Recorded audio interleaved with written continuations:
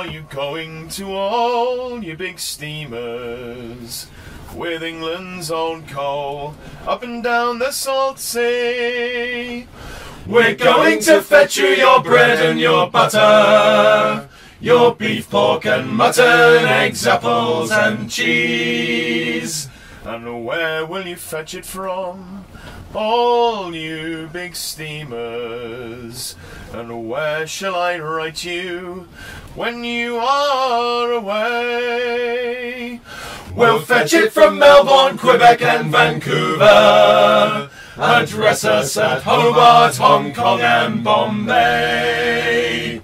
But if anything happened to all you big steamers, suppose you was wrecked up and down the salt sea, then you'd have no coffee or bacon for breakfast, and you'd have no muffins or toast for your tea.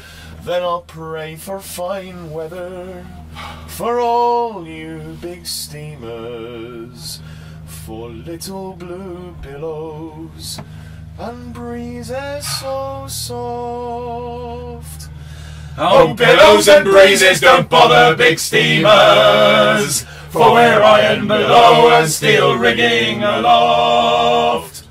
Then I'll build a new lighthouse for all you big steamers, with plenty wise pilots for to pilot you through.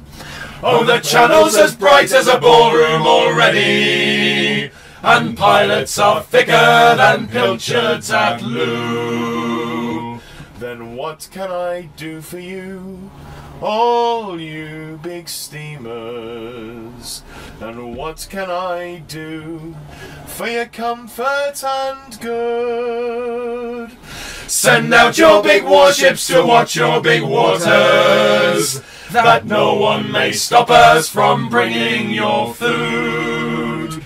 For the bread that you eat and the biscuits you nibble, the sweets that you suck and the joints that you carve, they are brought to you daily by all us big steamers.